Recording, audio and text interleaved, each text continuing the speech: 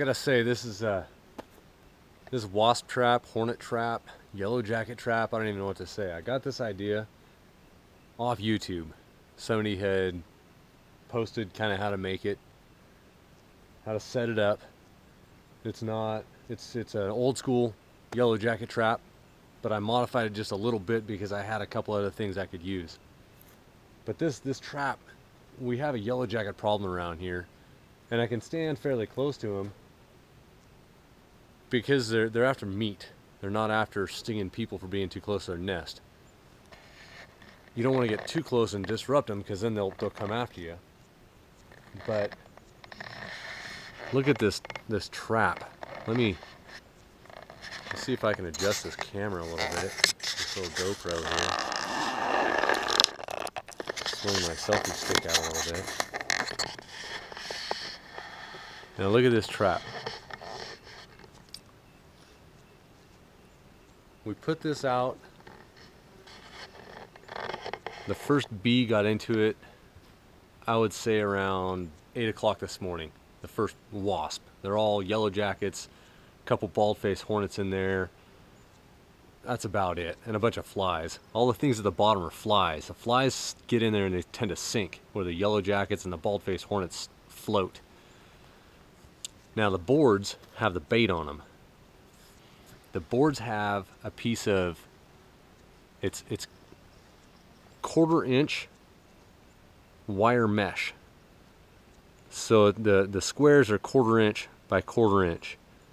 And we had some ground beef in the fridge that we didn't get a chance to cook before it started to get a little bit too old for us to feel like cooking. So we took some of it and put it on the boards, used the square wire mesh. Get out of here, bug. Damn bee. I'm gonna back up a little bit. I think I'm irritating him too much.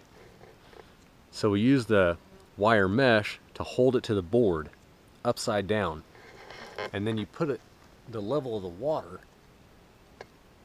just a little bit, just so they can climb. If they want to fly upside down or grab on upside down, they can climb across it without hitting the water.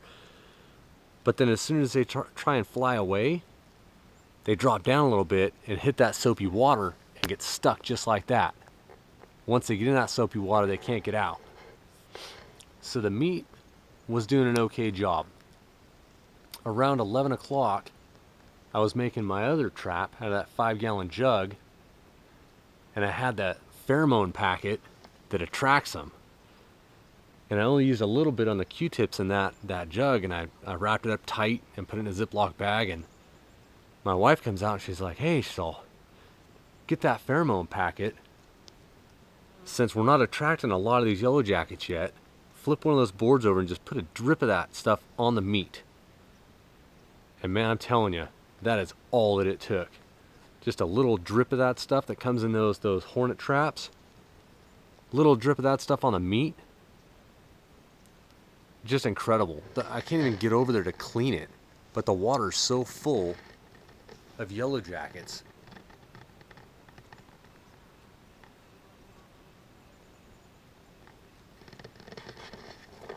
The water's so full of yellowjackets, you wouldn't think that any more could fall in and actually get stuck.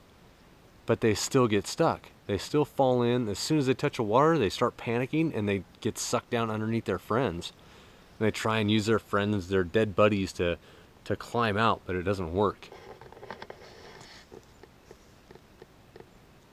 It's getting kind of late in the evening now, so there's not as many over here. They're starting to go back to their nest.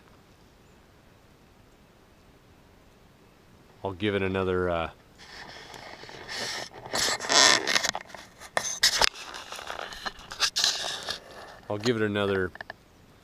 couple hours, let the sun really go down, and then I'll go over there and I'll scoop all their dead friends, throw them over the fence in the burn pile over there or something.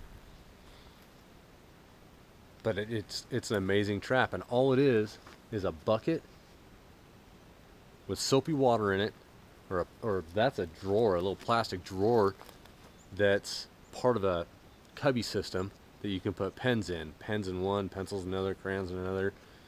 we were looking for something that wasn't like a 5-gallon jug, because we don't have all our water piped in, so we have to go next door to get water. I didn't want to use 5 gallons of water.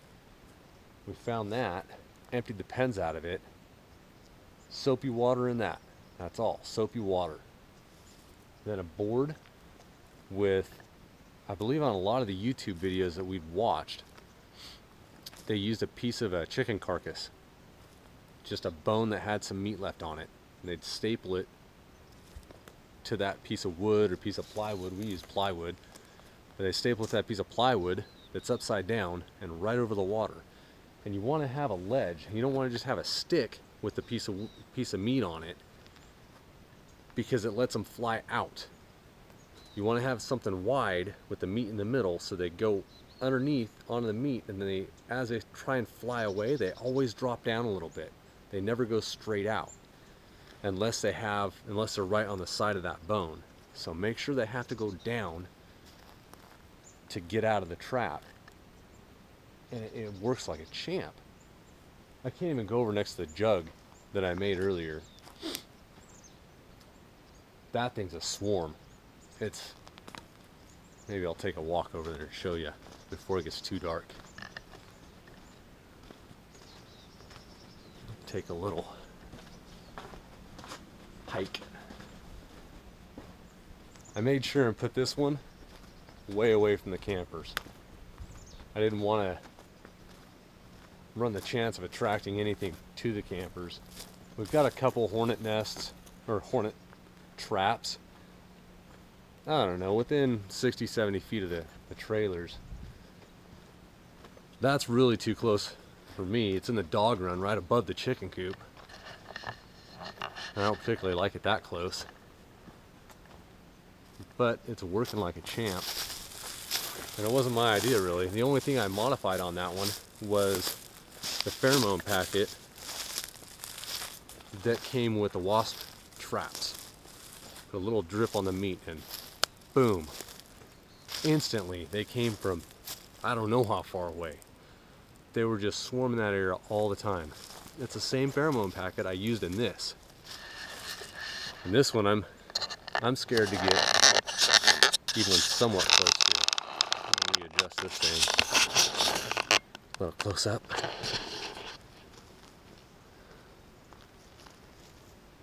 Now if you can see,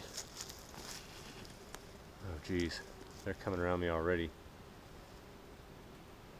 There's a bunch in the bottom in that neck area. It's all dark, that's all dead bees. They're having a hard time getting all the way up in this trap. So I need to modify it, but it's attracting so much attention. Look at all the bees around here on the ground, everything. I'm sorry, they're not bees, they're yellowjackets and bald-faced hornets. I wouldn't want to trap bees and kill them. Maybe trap them and put them in a beehive so I can make some honey. But I'm really more or less afraid of getting stung. I don't like getting stung. So I don't know if I'm going to start a beehive or not. It's one thing that I love honey, but I think I'm just going to go with the flow of buying it at the store. With me and getting stung, man, I got stung a few times when I was a kid. Didn't like it at all. So that's a little update on that one. The other one's going like a champ. This one's got a ton more bees at it, but they're not going up into it. You know, the opening I made just isn't quite working. And I've noticed some of them come out back out of the little hole.